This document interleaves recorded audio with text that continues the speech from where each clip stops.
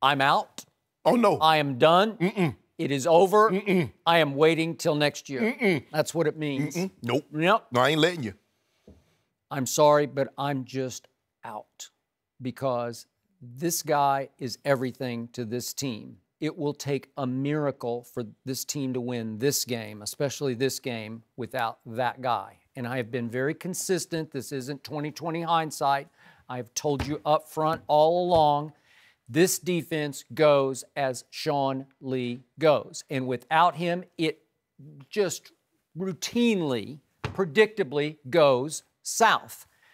And as you know, it's basically a starless defense, except for this one incredibly unsung, outrageously underrated middle linebacker named Sean Lee. And again, Kuechly gets all the credit. He had a big interception last night of Jay Cutler. We'll talk about that later. We're definitely going to talk about that later. But he gets all the shine, and somewhere in the shadows is the most valuable player to any defense in the National Football League, Sean Lee, who again has pulled his hamstring. I have campaigned for this defense to sign Revis or Cromartie, but nope, they said they're going to stick with the kids.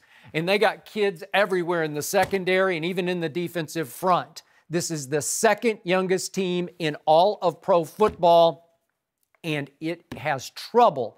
It loses its heart and its soul and its way without Sean Lee because it needs a quarterback, it needs a compass, it needs an organizer, it needs a signal caller, it needs a playmaker in the middle of it. It needs a middle linebacker who can cover, as well as Kuechly can cover, who can plug with anybody, and who can rush the passer. So he does all three things. He's an every down inside linebacker for Rod Marinelli's scheme. And they say the scheme is the star of this defense, but without that one star, the unsung player in the middle, it goes nowhere. And I can just show you chapter and verse. With Sean Lee, the Cowboys hang on and beat the Rams at Jerry World. With Sean Lee, the Cowboys hang on and beat Aaron Rodgers at Jerry World. With Sean Lee, the Cowboys hang on and beat Matt Ryan and the Falcons in Atlanta. Yes, sir, they would have won all three of those games with Sean Lee, and they would now be 8-1. And with Sean Lee, they would beat the Philadelphia Eagles. It's as simple as that. That's how much he means to this defense. So this offense, I think Tyron Smith, he's 50-50 to play. I'm going to guess or bet that he does play. So this offense will be okay without Ezekiel Elliott. It won't be as good, but it'll be okay. It can still score 21 on Philadelphia's defense this Sunday night. But without Sean Lee, look out.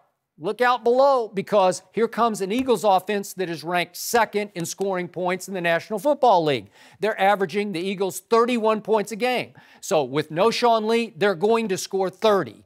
So bottom line, it will take a miracle. Bottom line, the Cowboys are a 3.5-point underdog at home, and they seriously, without Sean Lee, that spread should be Dallas getting 8 or 9 points at home, because that's how big an underdog they are without that player. It's a loss, Skip. Injuries are a part of football. You lucked out. Oh, I mean, you lucked out. Green Bay ain't crying. Aaron Rodgers is gone. Let me ask you a question. Well, they're gone too. If you don't mind, if you don't mind me asking, is Eric Berry as important to the Chiefs' defense as Sean Lee is to the Cowboys? No. They got Justin Houston. My God, come on. Skip. They got Tamba Hali. Skip, you saw what they did to the New England. They got Marcus Peters. Hold on, Skip. You saw Cowboys have Marcus Peters. You saw what they did to New England. What Eric Berry was able to do great. to Rob Gronkowski. He did. Earl Thomas broke his leg last year. Hey, they still struggle. See, I thought the Cowboys. You know why? Because what does Sean Lee injury history tell you? Since he's been with the Cowboys, what does his history tell you, Skip Bayless? He plays too hard and blows himself up. No, that's not what it tells you. His history tells you at some point in time during the season, he will miss time. A hamstring pull? Really? Sean Lee? And did you see the play the other day? It was like nondescript. He just gets a little shove in the back. Oh, it goes again. Remember, I told you. That's what got me upset at practice. I know. When guys would tug me. You said that. You said it. I know. People think you only pull a hamstring when you bursting. But just that, he was trying to stop himself, and it gave again. You see, Skip Bayless, I fought the Cowboys. You know why? Because you should have been drafting. See, you drafted people. You draft Jalen Smith, Skip. he was second round, but he had the injury history. You took Randy Gregory in the second round, but he had a drug history. So, and all the other guys you get in the 5th and 6th round, so you didn't have adequate replacements for Sean Lee, given his injury history, which you knew full well about. Thanks for watching. Subscribe here to get the latest from the show. Be sure to check out more of the best clips from Undisputed, or go watch a few segments from the newest show on FS1, First Things First, with Chris Carter and Nick Wright.